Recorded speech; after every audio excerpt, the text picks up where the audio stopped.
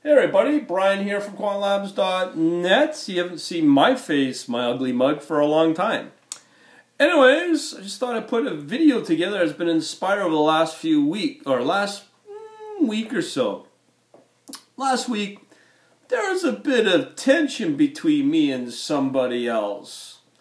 And you know what? He ends up being a good guy. Forget all this stuff. We get all past all our whatever problems. He's a good guy. Leave it at that. So I thought, this business got a lot of people with egos, me included. But I'm not really in this business. But I'm a male. I got my chromosome thing going on. I don't know. It doesn't really matter. What matters is, how do you handle all these egos?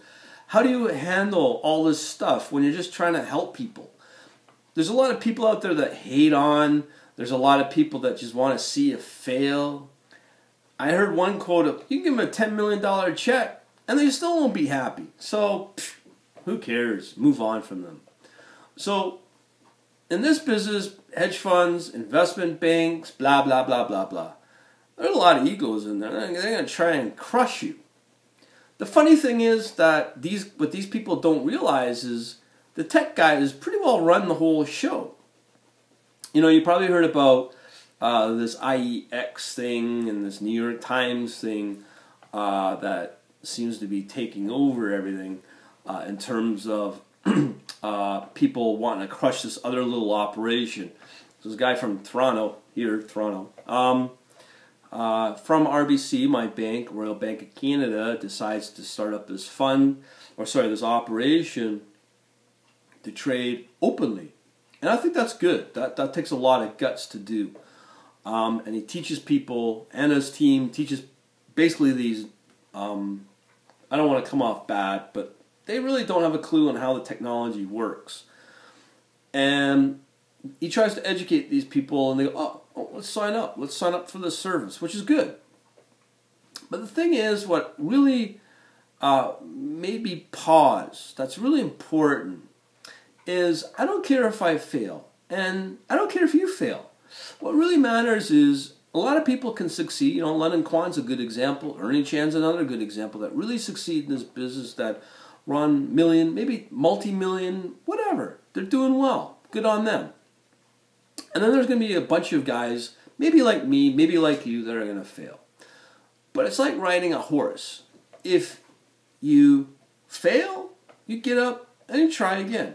Okay, you don't want to end up like Christopher Reed, but you just get back in the saddle and you try again. And even if you die on your deathbed, at least you can say you tried. Now, a lot of people ask me, what do I look for? I look for people that are really innovative, that are highly driven, that want to succeed, that got passion, that got technical chops, that have, okay, maybe they don't have the mathematical chops. I'm one of them. But that's where the passion and the drive comes in to really make you succeed. Because that's what really important. That's what really is really important. Especially for young people out there.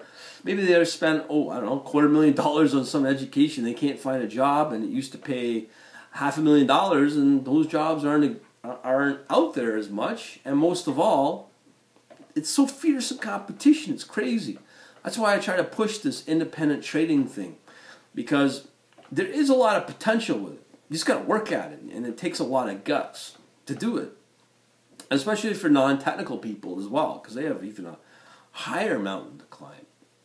So the key to it all is you got to try. You know what I mean? You got to pull out all the stops and get up on your horse or bike or whatever and try. And ride and keep going until you get it. The cool thing about all of this is not just what happened last week, but, actually something else happened last week. Part of my meetup that I run in a restaurant here locally in Toronto, there was a really young guy, and it turned out he was 17.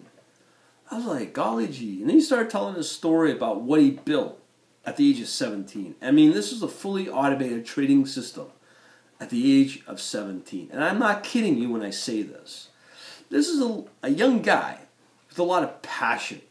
And by the age of 17, he's built his own trading platform. So he's now looking somewhere out there for someone to take him on as an intern. And I suggested a couple of places. I don't know where he ended up. But imagine that at the age of 17. I've been programming since I've been 14, so that puts me probably, I don't want to say well over 30 years, but it's not quite 30, well, it's over 30 years, that's for sure. But, again, it doesn't matter when you start or how old, but again, you try again. It's a passion and all that. Most of all, you cannot be a person that thinks you're going to buy, let's say, push-button technology, and that's going to make you an instant millionaire the next day. Those things don't exist. And if they did, you will probably have a very short-lived profit potential with it. And you're going to be wasting, at the end of the day, your money. So do you really want to do that? So again, everything's on you, and it comes down to 3 letters. DIY. Do it yourself. Okay? I thought I'd put that out there for everybody. And anybody that's really young, get into this stuff. Control your future. Control your long-term destiny. That's what it's about. There's not a lot, I mean, there are jobs out there, but do you really want to be slugging it out at some probably job you don't like? And you could even end up laid off or fired, and it could take you 6 months or 3 months or a year to get a job. So going down this path can offer a lot of opportunity. So I thought I'd put that out there. Thanks to anybody out there that believes in what I do. Thank you very much for subscribing. Thank you very much for even just visiting once. It doesn't matter. You're there. You're one step closer to some sort of solution maybe you're looking for. I'd like to help you out and blah, blah, blah. I'm pretty genuine about it. I've got a pretty big subscription base now of almost, I think it's almost 1,200 people on my YouTube channel. And I honestly did not think it would ever get that big. And bigger than that, even with all through the social media and stuff. So, again, to everybody who's been following me, thanks a lot. To anybody I may have had collision courses with, hey man, I just try to be a nice guy. I'm just defending my territory and whatever. But at the end of the day, a lot of people can end up being really cool people and really respectful in that. And kudos to anybody where I may have stepped on their toes and vice versa. And let's all be big boys and move on and probably maybe cohese one day and maybe put something together that everybody can profit off of, let's say. All right, so hopefully I'll see you soon. I want to see you do something with anything trading. I don't care what it is. Even if you fail, I want to hear about it and get something going. All right? Talk to you later.